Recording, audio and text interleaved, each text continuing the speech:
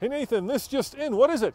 This is a 2024 Land Rover Defender 110. Now you may think this has the country pack, but it doesn't, Nathan. It just has the country sticker.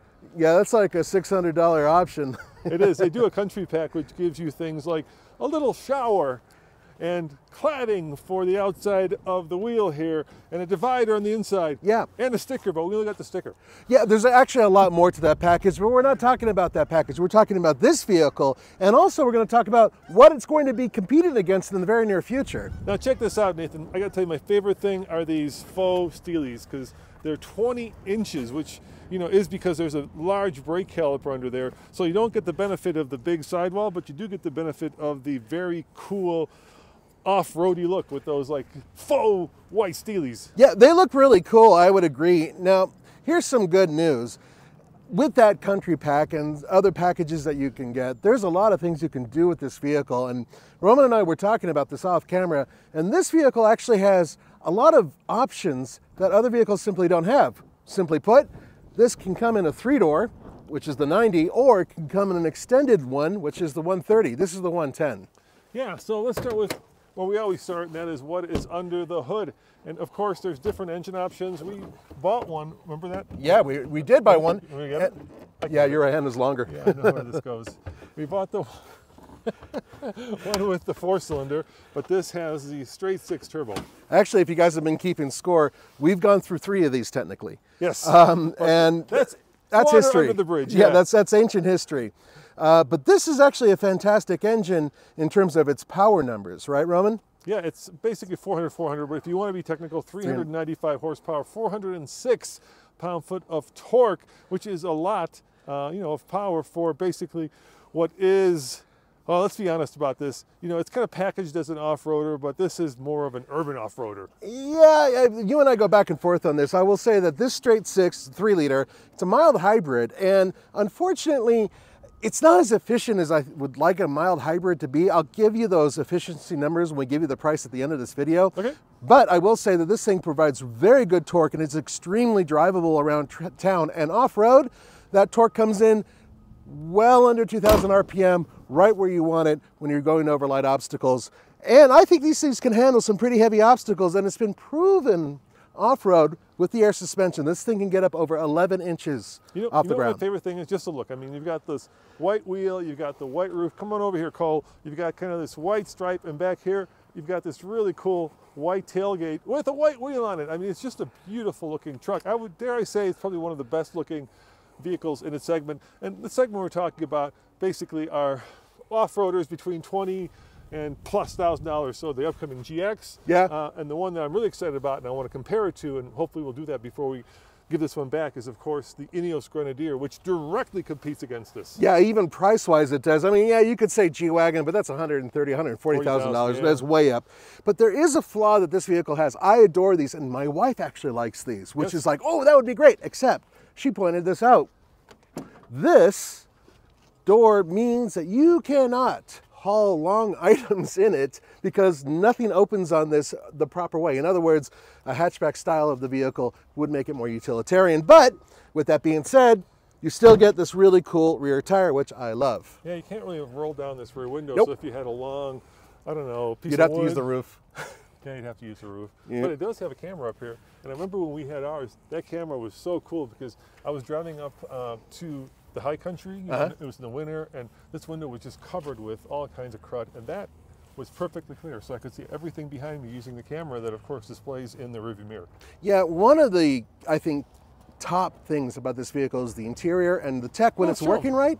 Yeah, let's go inside, have a look. Come on in. Yeah, I mean, I love the interior. It's so purposeful.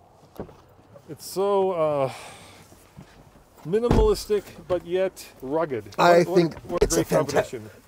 Their design absolutely kicked butt, and I think that everything that Land Rover builds should basically follow this. That's what I think. Yeah, it's really cool. I'm not in love with the volume button being over there. Me neither. We were talking about this. So the volume button's here. I guess the Brits, when they get their vehicle, they take this and move this over here and move that over there and move this over here, and that way it's a lot cheaper to build. I bet you Rich would say when we get our vehicle, they take this and move it. Yeah, I'm sure they'd say that. I'm not also in love with this screen. I think it's starting to look a little bit dated. It just looks too small. I love the design of how it's placed, but it just seems a little too small now, especially when you've got things like the Hyper screen in the Mercedes that takes up the But that's ridiculous. That goes sure. beyond. Of course. Now, this is ZF 8-speed transmission, by the way, and I wonder what it's yelling at. Oh, it's probably some of the snow on the outside, but here's some of the camera view. The goose poop that's all over the place here? It's migration season in Colorado, so the geese are going nuts. I don't mind the size of the screen at all, to be honest with you. If it were any smaller, I might gripe a little bit, but I think the placement's good. And it's logical, and I like that. And I love having this big shelf here, and it's empty behind here, which I like too. Yeah, this material is so cool. So you've got this kind of rugged, plastic-ish, neoprene-ish, whatever the heck you call that.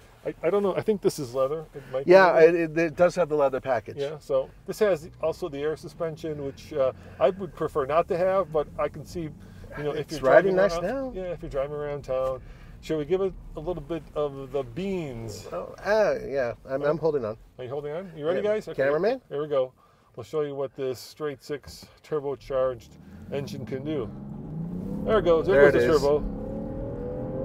Once the turbo kicks in, it's pretty good, dude. It's really good. It's 0 to 60 is in the 5-second zone. At least it's sea level up here. I'm sure it's a hair slower.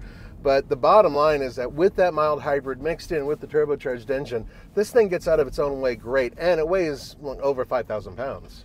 I bet you the V8 would be even better. Now, I love the real buttons. It's nice. Great. Yeah, I love actually the heated steering wheel, which I just turned on my thumb control here, which is nice. The layout of everything in here is pretty damn logical. I'm very happy about that. This roof does retract, or the panel here does, which is nice to have. Yeah, let's put some light in, huh? Mm-hmm. Yeah, there we go. Look at that. That's a full-size roof, dude. This is my prom date car in my mind. Yeah? Yeah, because this is the thing that you look at and go, wow, she's pretty. She is pretty. She's really pretty. She has a couple of issues, which we'll talk about at the very end of the video. And, well, I mean, to me, the biggest issue is, and this is just a me thing, it's not a, the old Defender was this hardcore tractor. It was a tractor. It's a good word for it, but it was also very good off-road. Now we have Goodyear Wranglers that are kind of off-roady, but we had some issues when we went up Red Cone with them. I don't want to repeat that meme again. I think we'll let that be water under the bridge. But it's kind of like if you wanted to live the off-road lifestyle, but you never went off-road in, let's say more than a 5 or a 6. So obviously it'll do off-road. It's a Defender. Mm-hmm. But when you start pushing it to where like a Wrangler would go, it's going to start to struggle. Sure. I think that if you were serious about off-roading, but you wanted to keep it British, I would go the 90. Yep. Because the shorter wheelbase definitely makes for a better off-road vehicle. But then again, you lose seating capacity and cargo capacity. So, those are things to think about. The other side of it is that this is something that does everything very well. Yeah, and nothing wrong with that. Yeah, yes. And I want to back up what I was saying. It's not just my impression. I mean, you're missing a lot of critical things like serious underbody protection, seriously rugged and beefy off-road tires. From articulation's not great. That's always been my big gripe. Yeah, it doesn't have the greatest breakover angle. And so it's more than just me being kind of, Mr. Colorado off-roader, but that doesn't matter because most people won't take this up Red Cone, right? Most people are going to take this and pick up their kids. Or go skiing. Or go skiing and take it on vacation. And for that, it's absolutely incredible. Yes, and yes. But I've seen people work very hard to make these even a little bit more off-road worthy by adding some armor underneath, by actually giving them some ground clearance and better tires. That takes a lot of work, though, in order to make that all happen. Yeah, I mean, and you can't. I'd love to see it from the factory and not from the aftermarket. I think that's the next step that Land Rover needs to definitely. And so what happened, right? Ineos made the Grenadier because they felt that there was a hole in the market, that this became kind of too soft, and so they wanted to actually replace it. And actually they wanted to actually call it a Defender, but then Range Rover Land Rover said, no, we're going to keep the Defender name. Yeah, for good reason. They were developing this, and Ineos didn't know that. Yeah, so one of the things we want to do this week is hopefully compare it to an Ineos. We've got one on order, so we're going to try to go down to the dealership in the Springs and actually put it next to one and do a side-by-side comparison so you can see the difference. But let's go to the numbers, Nathan. Yes, indeed. Can you guess what the combined MPG is on this? We even had one, and I forgot that it was this poor. It's like in the low 20s. 18. 18. Ooh. That's no good. Yeah, but gas is less than $3 a gallon now. Right now it is, but later on. Another thing about this vehicle is that this one, look, this has almost all the packages that you can get on this thing, so that means that it's $82,000 basically. Yeah, which is what ours Ineos with the off-road pack is going to cost. Exactly, exactly. So they're really close. And of course the GX is another one, Lexus, that we're going to have to kind of compare to this because that'll be not quite as expensive, but still not close. quite as expensive, but I think they're in the same, you guys might agree, they compete, I think, in the same market. Now here's the thing about this, there are still a ton of extra goodies that you can put on this, even, Roman, a winch. Yes, finally, a proper winch, they say. Slide out steps that can pop out to ease your entry in. There's scuff things that they can put on here, snorkels. And you know what's coming to compete against this, the Land Cruiser. Oh, that's right, and the Land Cruiser as well. But the Land Cruiser is going to go in a much lower segment financially. So this one definitely is still a luxury vehicle. Wait till you see the dealer markups. Oh, the dealer markups are going to make it as expensive as this is. Well, I really do love this though, Roman.